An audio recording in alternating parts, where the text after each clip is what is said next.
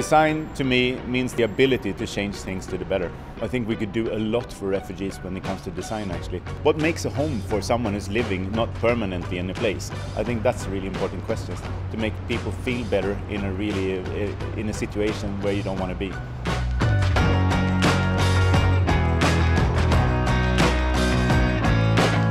I would like to challenge all the creative brains out there in the world, actually to do something good for refugees all around the world, to create a better living situations with those guys with really small means. That's a big task, but let's do it together.